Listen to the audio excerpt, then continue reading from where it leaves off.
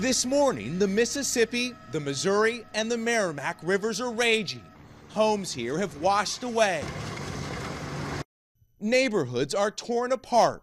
I've never seen that before, and well, it's a historic flood. Parts of I-44 shut down. The Coast Guard and the National Guard have been deployed. All hands on deck, ready for rescues. In some spots outside St. Louis, flood records have been shattered. In Eureka, they've never been hit this hard. It's 4 feet high here because I'm 6 feet tall. With hundreds of homes now islands, thousands more are in danger. Nearly 24 levees are at risk. Power plants, water facilities are down. The rising river cresting around Valley Park, where nearly 900 have been forced to pack up and get out. It's really devastating to think about everything, our own home going under and everything that's in it. With the Mississippi River in St. Louis expected to crest today, the flood stage sits at 30 feet. The water here expected to reach 13 feet above that. They're packing tens of thousands of sandbags to fortify cities, big and small. The next 24 hours critical. As the water rises, any sense of comfort vanishes. I just pray that everything goes good and that we're, safe.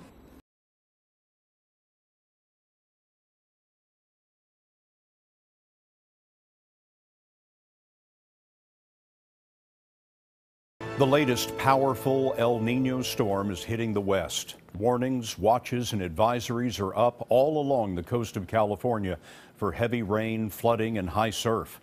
Have a look at the Los Angeles River. The water rose yesterday from less than an inch in the morning to several feet by midday. Ben Tracy's in the thick of it. El Nino Round 2 is packing a punch. This morning, mud cascaded down hillsides right onto the freeway. Drivers stuck in rising water were rescued from their swamped cars, and several feet of snow blanketed the mountains. These storms battering the West Coast also drenched Arizona, where a man and his young grandson were pulled from their Hummer after getting swept up in raging floodwaters. Samantha Young is the child's relieved mother. Unbelievably thankful. I can thank God, 1,000 times. It wouldn't be enough.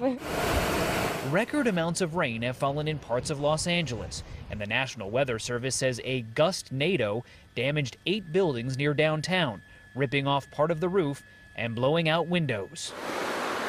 But the region is also getting something it desperately needs: water. Some of the billions of gallons of stormwater inundating rivers in Los Angeles are being diverted into recharge basins, where they replenish groundwater supplies. Gary Hildebrand is the deputy director of the Public Works Department. How much water are you capturing in these places? Well, in the storm that occurred yesterday, for example, we were able to capture 1.6 billion gallons of water, which is enough water for around 40,000 people. The concern now are these saturated hillsides like this one that burned in a recent wildfire. The mud is streaming off the hillside, and at the base of it you have a bunch of homes and a bunch of very worried homeowners. Scott, if there is any good news tonight, it's that the rain that is forecast for tomorrow is expected to be much lighter. Ben Tracy reporting. Thanks.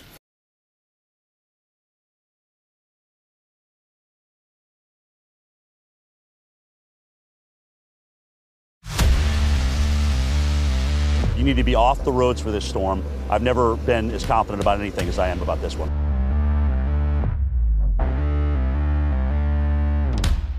Seven to 8 inches and counting already. Some of the computer models suggest another 20 before all is said and done.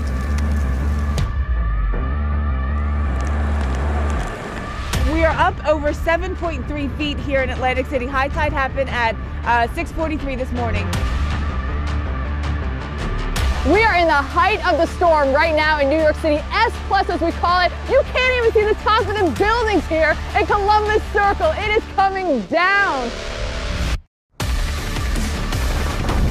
Okay, we're in Stone Harbor, New Jersey. I'm just going to get right to the picture. We're flooded in. We cannot leave our hotel. It's all of the Back Bay flooding. This is the flooding that you're seeing. It's 2:40, and that really matters if you're in the 5 boroughs of New York City. Take a look at Times Square right now. Visibility down to 1/8 of a mile. You look down Louisiana Avenue, and it's a whiteout. You can only see about 2 blocks as the snow gets blown by these wind gusts of 30 miles an hour. Just to give you an idea, conditions have worsened here. We've got a travel ban still in effect. Do want to tell you that New York City is reporting at least 200 crashes, at least 300 vehicles that needed assistance. And now officially 21.4 inches at Reagan National. It is the second largest snowstorm on record here in the city. Jonas is now gone. We have records that have been set. The biggest snowstorm of all time at places like JFK, 30.5 inches here at Central Park. Let me show you the roads too, because they're clear as could be. No problems here, at least on the main arteries. And I gotta say, the perfect weather for sledding. Look at this white, fluffy stuff.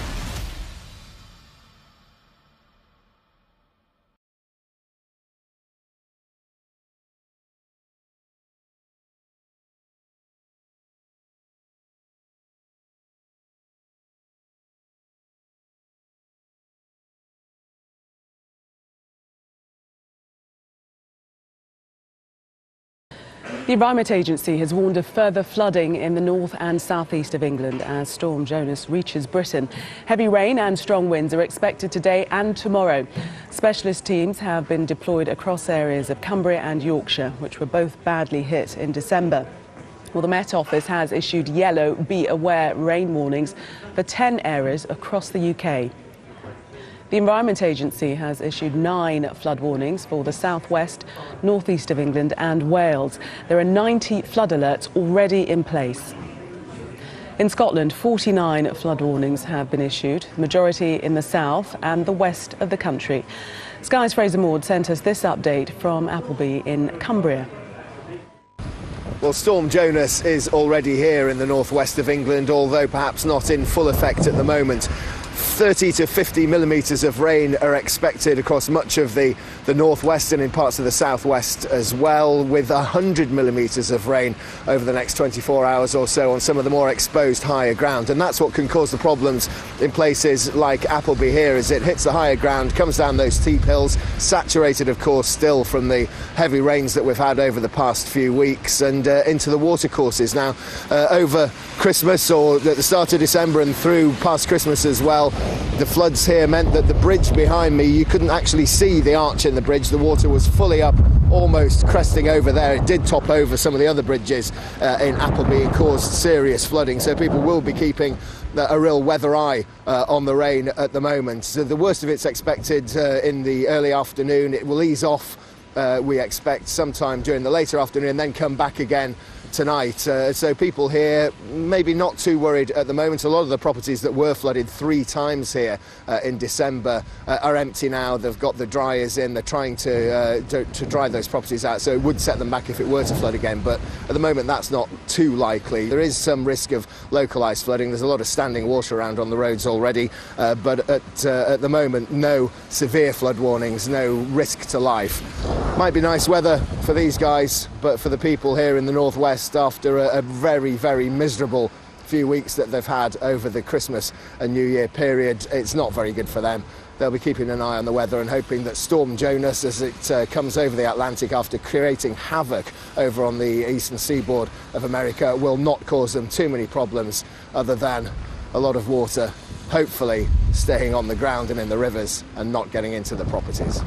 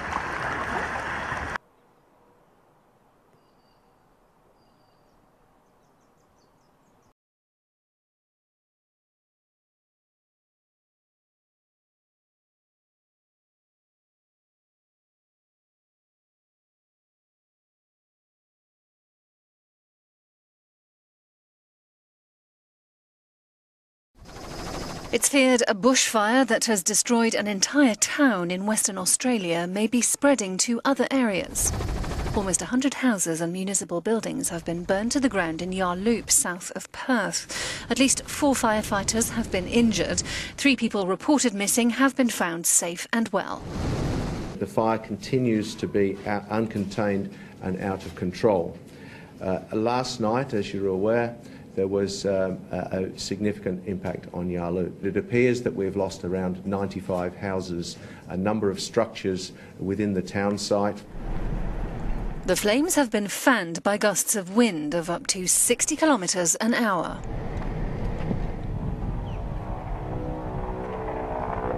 Oh, cat. I've heard this morning that just about everything's gone in Yarloop, like even our home and my neighbours and most of our communities.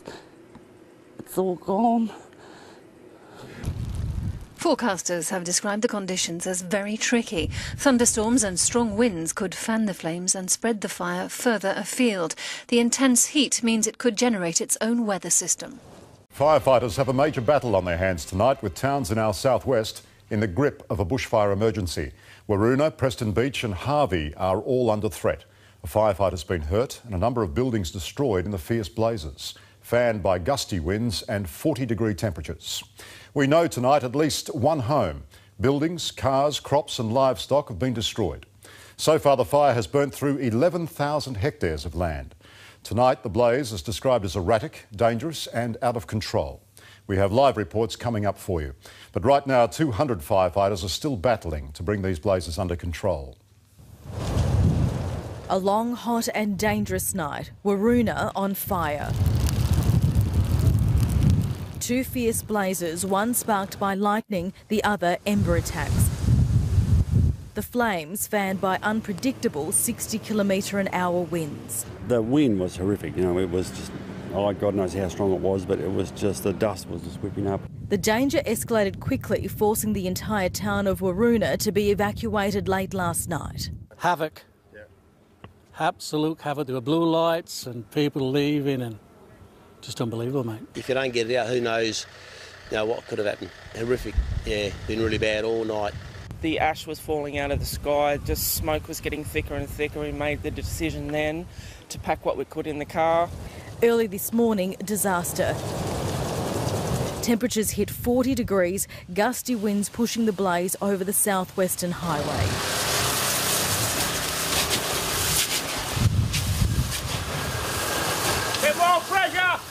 This bridge at Samson Brook shows just how searing the heat was, buckling the asphalt, causing the bridge to collapse. Authorities say that stretch of the southwestern highway could be out of action for months. Residents have spent the day dealing with flare-ups around their properties and this wind. After a long night battling that fire, it's obvious they couldn't save everything. Farmers are now counting the losses from decades of work. Cars, sheds, crops, dozens of livestock lost. This century-old Waroona home saved just in time. Its owners have spent years renovating it. Already pushed to their limits, firefighters faced another battle.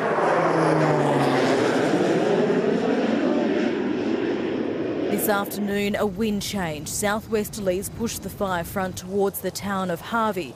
Residents there forced to flee. Harvey Hospital and the Harvey Nursing Home also evacuated. The blaze was sparked near Nanga Brook and moved quickly towards Waroona and now Harvey, also in danger, Yarloop and Cookanup. We're not saying to Harvey it's a forced evacuation. We're saying it's better off, you are under some danger, it's better off that you are not there. Police have now closed off the road to Preston Beach. No one is allowed in or out. This afternoon, a young firefighter was taken to hospital suffering burns to his back. We were fighting the fire and the sparks were going straight over top of our head, landing 30, 40 metres out behind us. Tonight, it's a waiting game. Fire crews bracing for another uncertain night.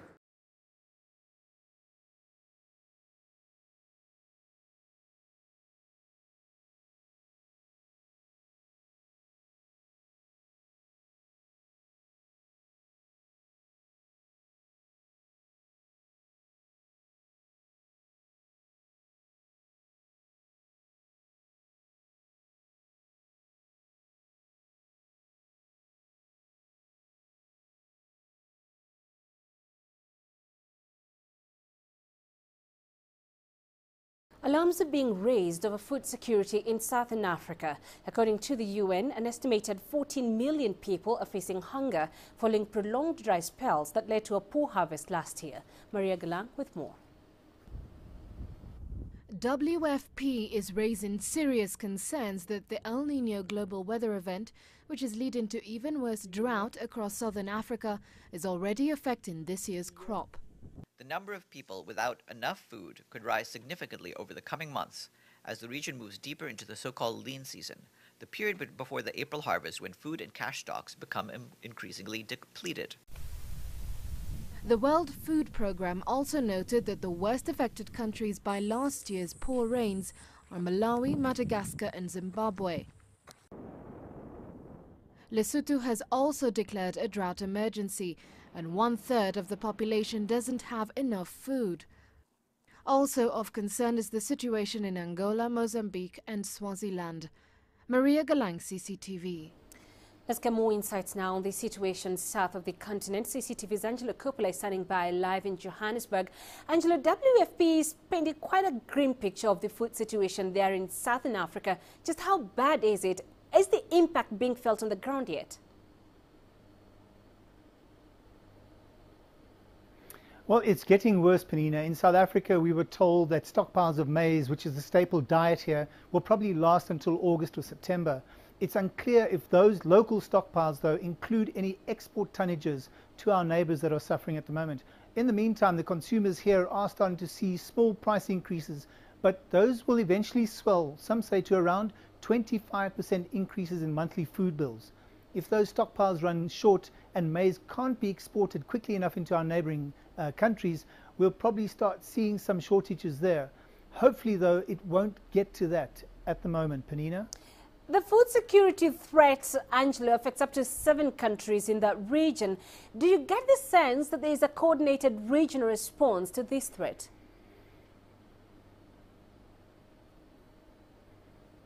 Well, the situation is becoming dire. There's no question there. In South Africa, we're going to have to import around 6 million tons. Zimbabwe, Lesotho, Namibia, Botswana and Swaziland are going to need around 5 million tons on top of that of soya and wheat. It's unclear when that import process is going to start and how it's going to be distributed into the countries because of the infrastructure challenges there.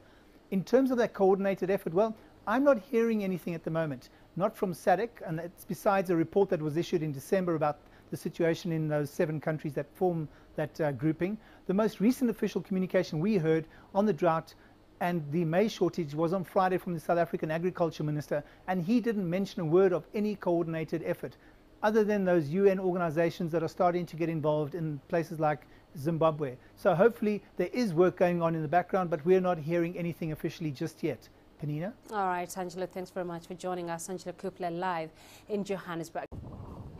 A dam in Senegal that used to provide water to the town, located in South Africa's Free State, lies virtually arid after months of drought. Free State Province is one of 4 in the country that has been declared a disaster area by South Africa's Agricultural Department due to acute water shortages and unusually high temperatures. Farmer Bori Erasmus was born on the Bidulfsburg farm, about 20 kilometers outside Senegal, where dams and faucets have run dry. It is essential that the government steps in and helps farmers. As farmers, we have not received subsidies like in other countries such as in Western Europe and in the United States. So we are hardy farmers. We are used to getting by without much. But these are extraordinary circumstances and there is a need for the government to help. This is the first time in 5 decades that Erasmus's family farm has missed the spring planting season, and he says the authorities need to do more. While Erasmus still has just enough borehole water and dried fodder to feed his cattle and wild game herds, other farmers have begun to rely on donations from farms in less affected areas. Around 8,000 households in Senegal have been facing severe water shortages since last month. The local municipality has started buying borehole water from surrounding farms at 1 cent per litre, distributing about 50 litres of water per household at no cost. people wait for hours in long queues to receive water. We must understand that we are in the middle of a crisis and we must act responsibly. It's not going to help screaming and shouting. We have to say, now that we are in this situation, and this is not a man-made situation, people must then be able to say, what are tangible alternatives and solutions? Makhansi Kansi, who is a single mother of 4 children and works as a security guard, says she does not have time to queue for hours for clean water. I don't have time to go fetch water because we have to queue from 2 a.m. until maybe around 5, and we are not even sure if we'll get the water or what. So to make things easy for me, I just come here to come and get the water from this old sewage dam to wash. Elsewhere, in preparation for schools reopening, dozens of women are using stagnant rainwater to wash clothes. The water, green with algae and swimming with tadpoles and litter, has been caught in an unfinished sewerage treatment tank that is now being used as a well. Mahia Mutua, CCTV.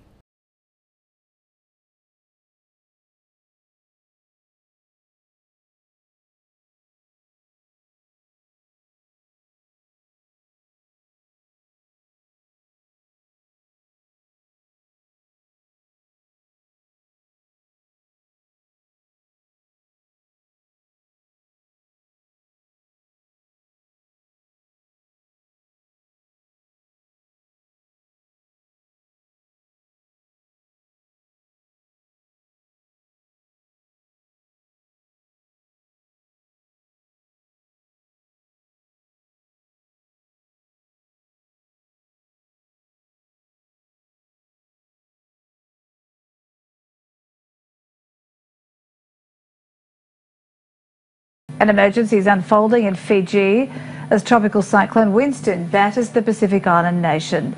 The powerful Category 5 storm is the strongest ever to hit the South Pacific nation, putting thousands of lives at risk and trapping Australian holidaymakers. Cyclone Winston bears down on Fiji, packing winds of 300 kilometres an hour. Visible from space, the massive cyclone draws its strength from the Pacific.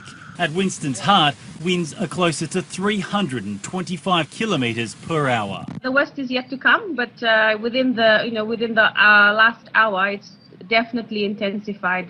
The impending ferocity of the cyclone saw locals board up shops and hotels. And people are rushing to get ready. By early afternoon, Cyclone Winston hit the outer island of Vanuatu, sinking boats and causing flash flooding. Heavy rainfall and destructive storm winds. 80 evacuation centres have opened up across the nation as residents seek shelter from Fiji's first ever recorded Category 5 cyclone. One of the most powerful cyclones in living history has hit the Pacific nation of Fiji, flattening entire villages. Winds of up to 185 miles an hour swept across the islands over the weekend, killing at least 21 people and causing widespread damage. John Donaldson reports. 2 days after Fiji's worst cyclone in living memory, only now is the extent of the damage becoming apparent. Winston has left a trail of destruction. Many remote communities in this nation of more than 300 islands remain cut off. The cyclone made landfall on Fiji's main island of Viti Levu around 7 o'clock, just as darkness was falling on Saturday evening, and then tracked westwards. Homes have been destroyed. Many low-lying areas have flooded, and many people have been left stunned. Power lines have gone down all over the country, and roofing iron, glass, live electric wires, and other hazardous materials pose serious threats to public safety. Fijians are doing what they can to rebuild, but it's going to take time and money. For now, they're just lucky to be alive. There were 8 of us, including one old lady. So we have to carry the old lady to the church. We were inside the house, so it was very strong. Damaged everything, so we have to run for our life. would like to ask the government for help, for assistance as soon as possible. Thankfully, Fiji's capital, Suva, was spared a direct hit. But aid agencies fear once rescue teams reach more remote areas, it's likely the death toll will continue to rise. John Donnison, BBC News. Devastation across the Fiji Islands in the wake of super cyclone Winston. Entire villages flattened, roads underwater, boats smashed on the coast. On the ground, residents are only beginning to take stock of the massive damage left by the storm. Only the walls of the school building remain. The roof had been blown by strong winds. The houses in the school compound were destroyed. Traumatic experience for the residents of Queen Victoria School. This man has lost everything. He evacuated his home just in time. We said it doesn't matter if you lost the house or the car or whatever. The only thing is not to lose your life. Super cyclone Winston was one of the strongest to ever hit the southern hemisphere. It left a trail of destruction. Winds were blowing with gusts of up to 325 kilometers per hour, ripping off trees from the ground. Torrential rains downed power lines, and many areas are still without electricity. Floodwaters penetrated buildings, including hospitals, where patients had to be moved to safer areas. Remote islands have yet to be reached. In cities catering to tourists like Nadi, residents are beginning to clean up. But repairs could take several weeks, and aid efforts are being slowed down by damaged roads and debris.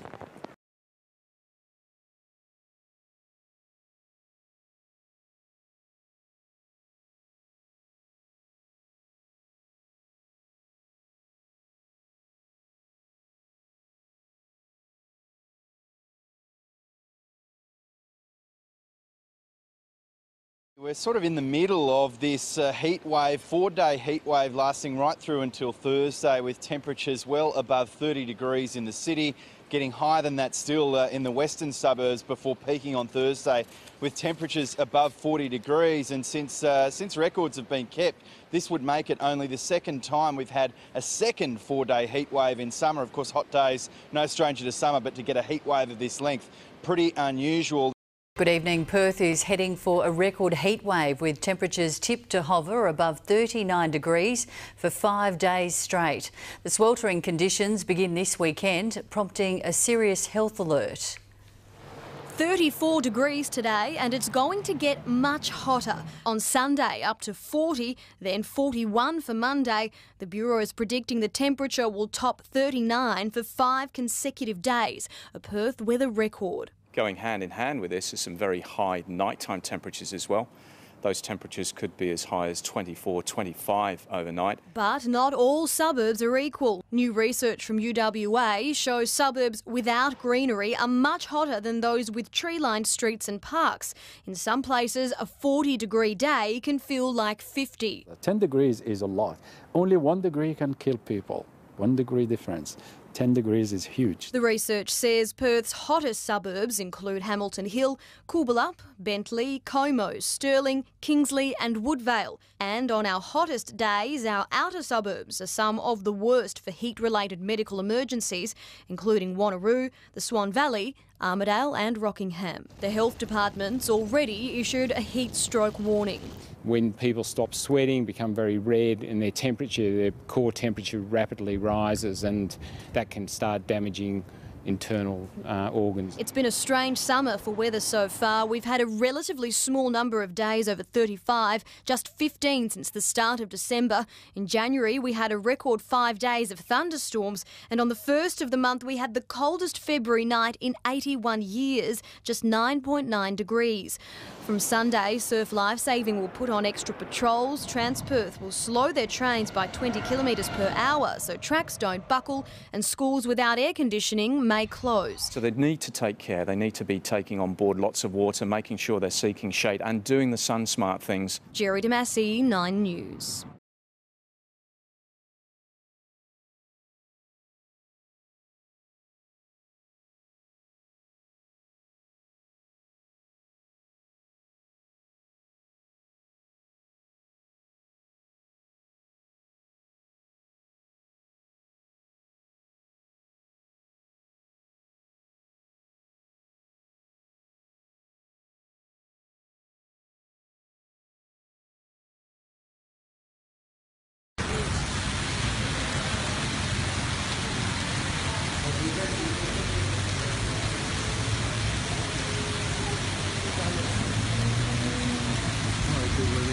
In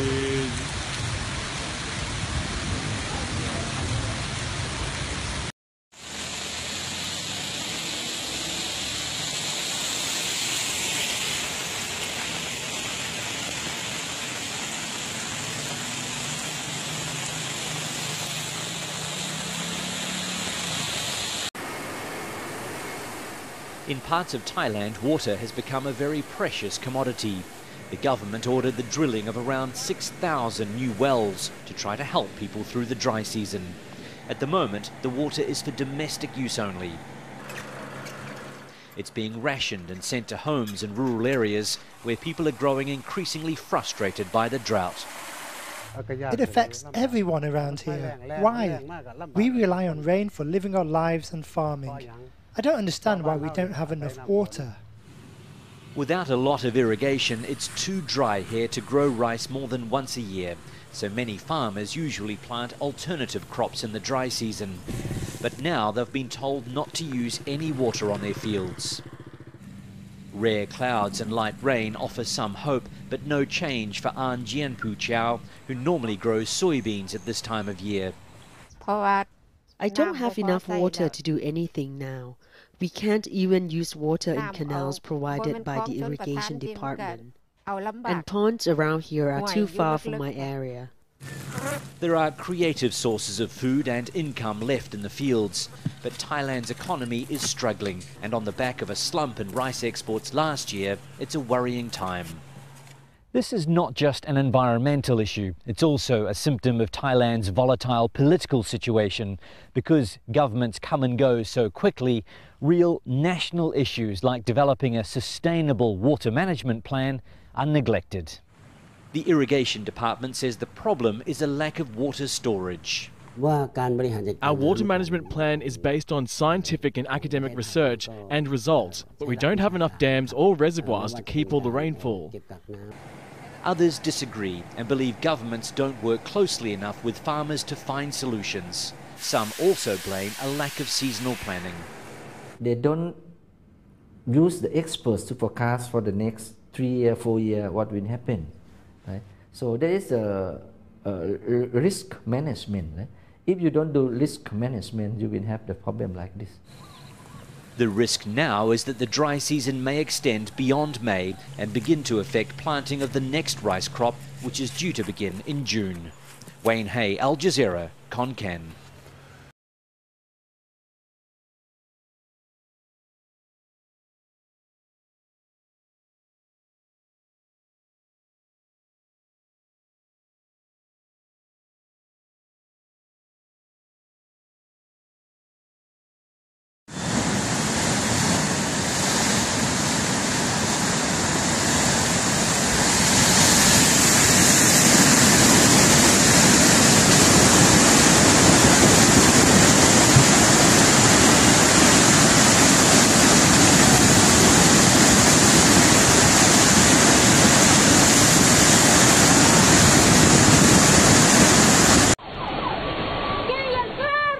Cars adrift in the torrent. Now the authorities in Peru is sending the military to help areas affected by floods that have afflicted several parts of the country.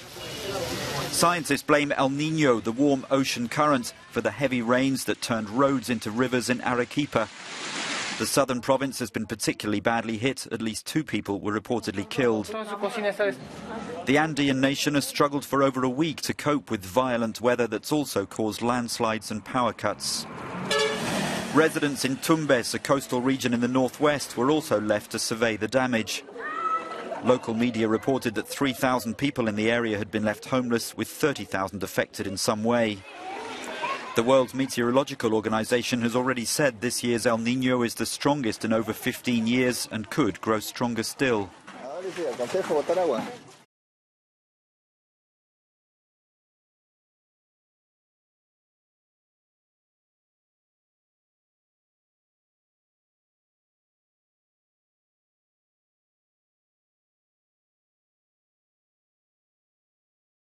How widespread the damage is, I mean, obviously mobile homes and RVs, are notorious in a situation like this. But as we look at it, at least its extended view through an extended lens, it looks like it looks like the place has been leveled. How widespread is it in reality?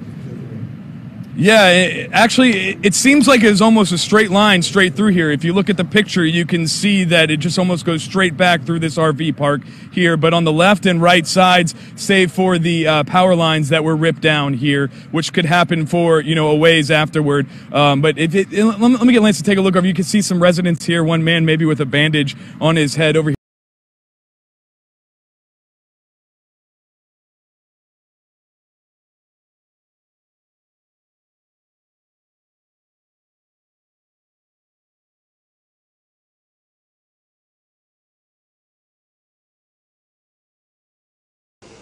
Storm Imogen has hit the south coast of England, resulting in a number of flood and travel warnings and gale-force winds.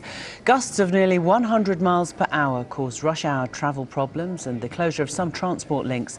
Almost 15,000 homes in the southwest, Midlands and Wales have been left without power. The Met Office has issued amber be prepared warnings for the southwest and yellow be aware alerts stretching from southern Wales to the Thames estuary. There are 59 flood warnings and 178 flood alerts in place, with travel disruption expected to continue.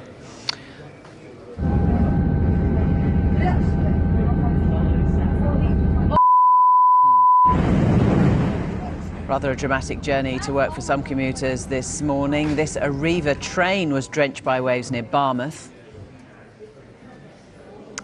And further down the coast in Aberystwyth, large waves battering the coastline there overnight. National Rail says coastal routes are most likely to be affected and is advising people to check before they travel. Arriva Trains Wales tweeted these pictures, saying trains are unable to run on parts of the Cambrian line due to floodwater being above a safe level. Sky's Joe Tidy is in Exeter. Well, it's not just coastal areas that have been affected by this storm. We're in Exeter at the moment, and take a look at this scene here. This morning, about 8 o'clock, this tree, well, a good chunk of this tree came right down onto this gentleman's house here and the car. And he tells me, he's actually quite shaken up about it, he tells me he was minutes away from dropping off his daughter in school, so he would have got in that driver's seat and then this would have happened. 8 a.m, he said, it sounded like an explosion when the tree came down and crashed into the car. Look at the roof here, completely caved in. His daughter would have been sat in the passenger side, obviously. You dread to think what could have happened, and lots of damage here on the back of the car as well. Take a look at the house. As I said, the gentleman doesn't want to talk to us. He said he's too busy with insurance and issues like that to talk to me, which is absolutely understandable. But you can see the tiles smashed off of the porch here and the garage as well.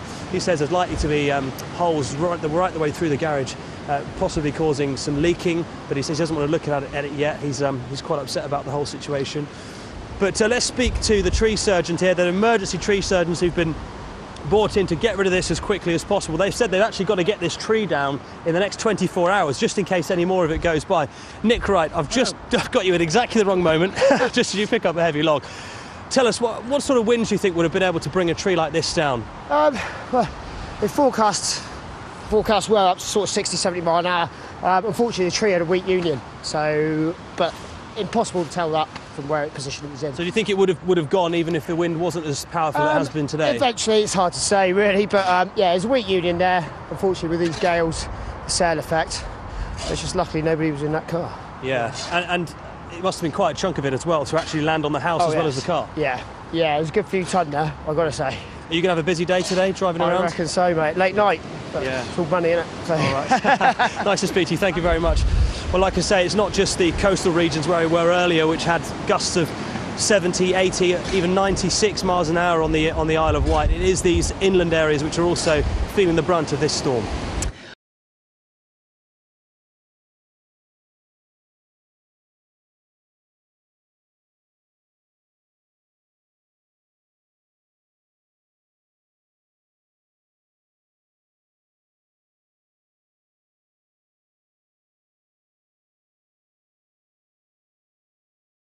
Well, there has been precious little water in southern and eastern Africa where El Nino is scorching the earth. The UN says as many as 1 million children are at risk of starvation. Many are in the tiny nation of Lesotho, and we sent Deborah Pata there. Dawn breaks over Hakabele. Villagers hope for rain, but it promises to be another scorching day. 70-year-old Malepota Makara wakes her 5 grandchildren, most of them orphaned by AIDS. It doesn't take long to get the 3 eldest ready for school. That's because there is nothing to eat. Like everyone else in the village, Makara's crops have failed. It is painful, says 9-year-old Diti Pizzo, to go to school without food. This drought, his grandmother explains, is more severe than I have ever seen. Makara knows instinctively what experts have confirmed. This is the strongest El Nino on record in southern Africa, delaying the rains and putting 14 million people at risk of starvation. A pitiful burst of rain in recent days has coaxed out some greenery. It's a cruel illusion, as it's come too late. This should be Lesotho's rainy season. Normally I wouldn't be able to stand here because I'd be waist high in water. Instead, this riverbed is bone dry. UN humanitarian coordinator Yolanda Das Gupta is worried at what's ahead. The rainfall has been delayed to an extent that people haven't been able to plant the crops that they need to survive. So we're looking at people having not enough to eat, at least until 2017. At school, Makara's grandchildren get their one meal of the day, a bowl of watery porridge and some corn. But as the country's grain supplies run out, schools are worried they will have to stop their feeding schemes.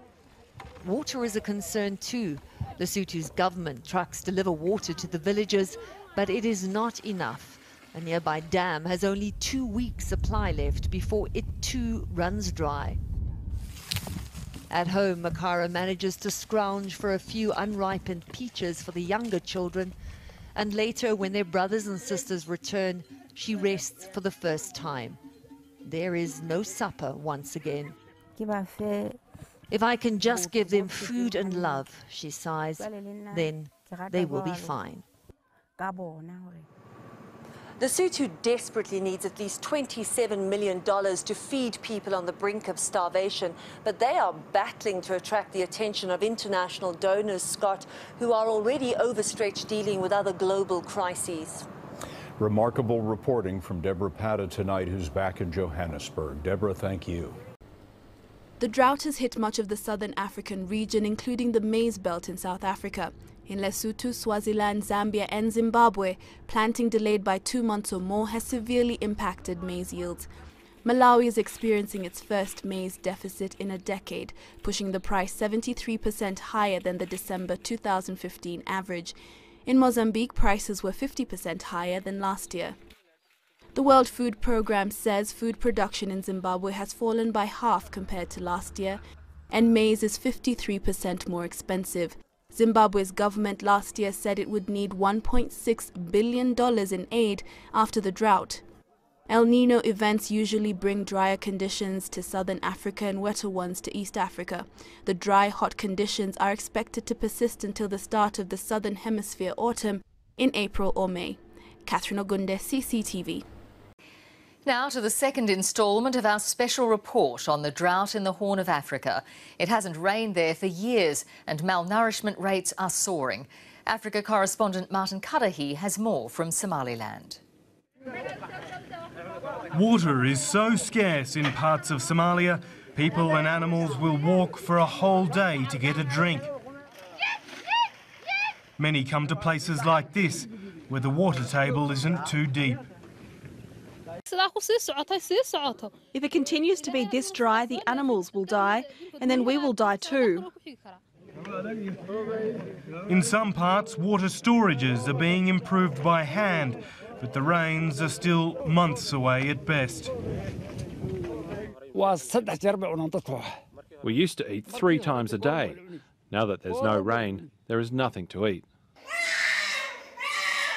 Across East and Southern Africa, malnutrition rates are soaring. This Somali girl was days away from death when she was admitted to hospital. In remote regions under the baking sun, charities do what they can to help starving villagers.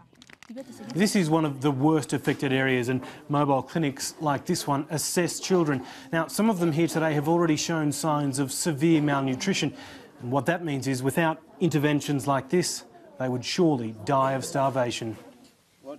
Dexan Waberi is a 4-year-old girl who's just 11 kilograms. That's the average weight of a 2-year-old toddler.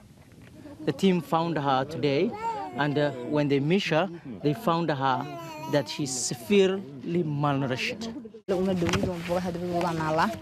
We have to walk very far to get any kind of help, and what help there is so little. Save the Children says it can only do so much.